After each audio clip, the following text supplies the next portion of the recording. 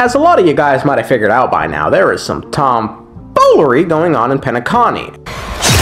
So much so that even the family is starting to wonder who's behind all of these senseless killings. Yes, I received the report that death had taken some of them. Perhaps someone was behind it.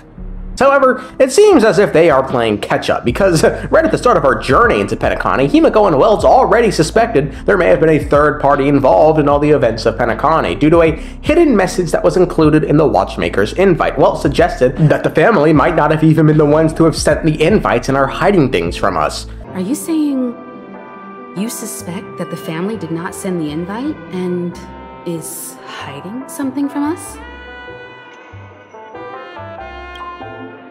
It's possible. The fact that the family sent out invites to the other factions is already unusual, and your discovery confirms that there could be a third party involved. Following our run-in with the meme and the revelation that Penacony is sinking into the memory zone, Wells and Himiko became more confident with this theory, surmising that someone is responsible for all the mishaps on Penacony with the goal of weakening the family's holds on Penacony. Someone is drawing in external influences to distract and disrupt the family's control over Penacony. Either that, or the family has been forced to seek outside aid surreptitiously for self-preservation. But from the encrypted message on the invite and the family's reaction, the former is more likely.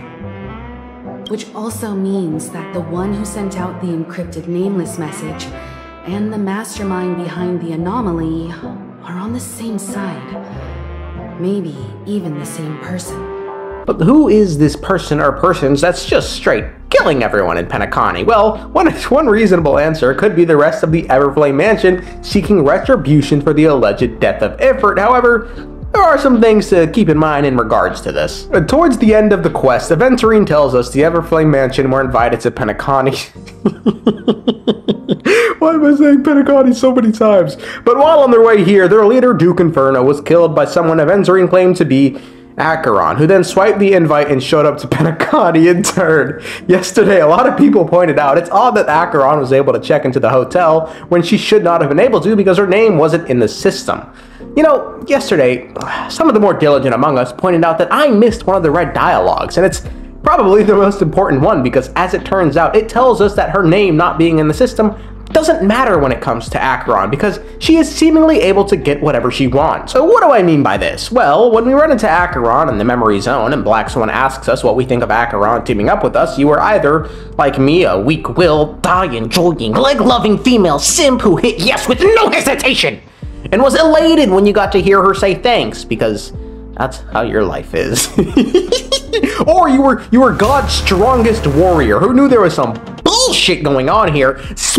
Press no, only for this to happen. What do you think? Sorry, I couldn't hear you clearly. Could you repeat that? Sorry, I couldn't hear you clearly. Could you repeat that?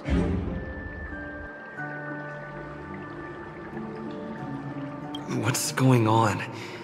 That weird feeling is back again. Thank you. I'm truly grateful. Robbed of your free will. Ain't that a bitch? Regardless, the point I'm trying to make here is I'd imagine she hit the hotel clerk with a, "Sorry, I couldn't hear you clearly, could you repeat that?" until she was able to check in. Matters of Acheron's fuckery aside, is Ifrit really dead? And if he is in actuality dead, was it wholly unexpected? I ask this due to the Myriad trailer, which speaks interestingly of death and goes completely against the notion that they disband should anyone die. What if we all end up dead?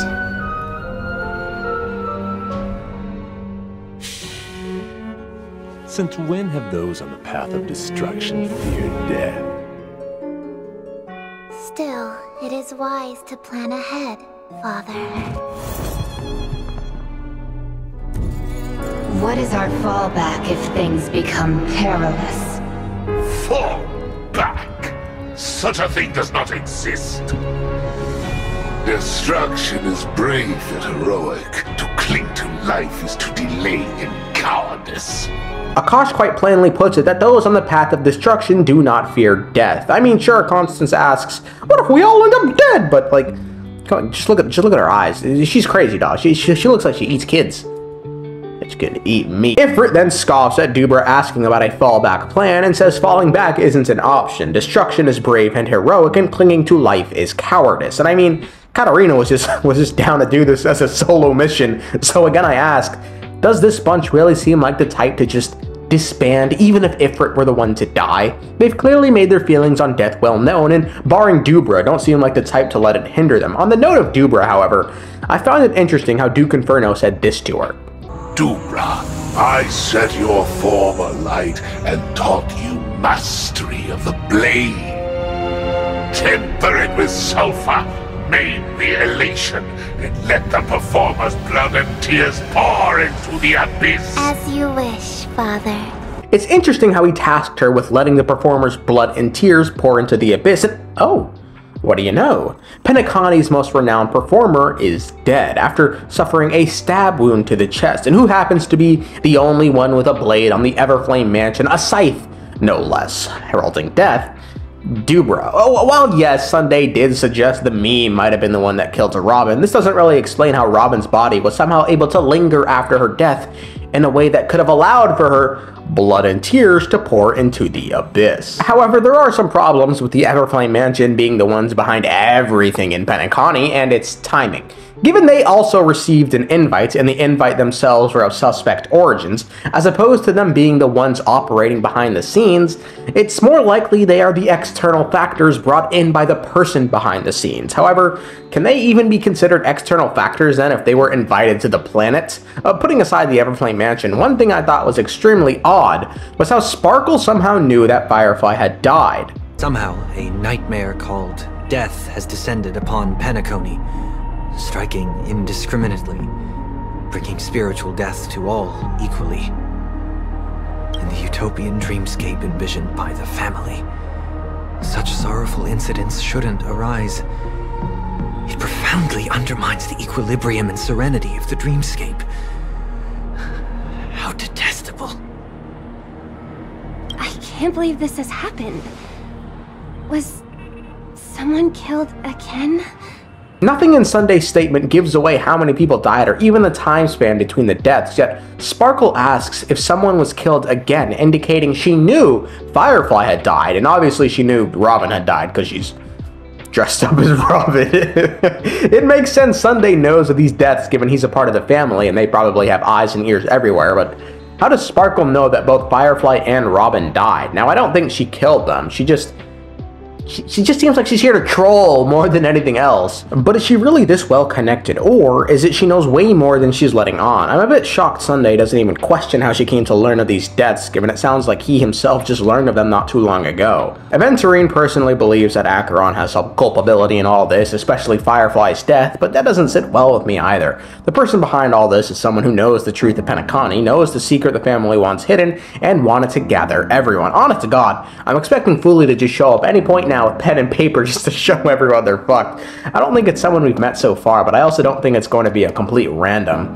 There is the case of Misha and Mikhail. Ultimately, I think the Everflame mansion is behind some of what's going on in Penacony, but I don't think they're the ultimate masterminds. You mean to tell me, right before Penacony, we had a Dr. Ratio quest introducing to us Duke Inferno, then a trailer showing us the rest of the Everflame mansion, just to have him scurry off right before Penacony starts? Nah, that's bait, bro. That is bait. Another angle to consider is Aventurine and Dr. Ratio, who seem to be working together at the start. Ratio knows of Aventurine trying to reclaim Penacony for the IPC, but became annoyed upon learning that the Aventurine stone was taken by the family. Given he said he was going back to the IPC to tell them Aventurine had lost the stone, it sounds as if the IPC itself are the ones who want Penacony back and not just Aventurine. So this makes me wonder if Diamond or someone higher up at the IPC like Targon is the one who's acting as the mastermind. For those unaware, Diamond is the head of the Strategic Investment Department and an emanator of preservation. He is also the one who both Topaz and Aventurine report to.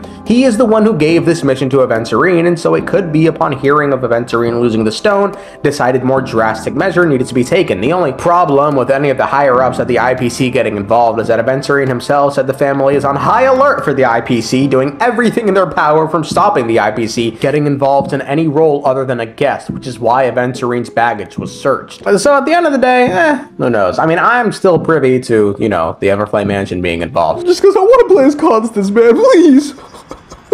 You can't do this to me.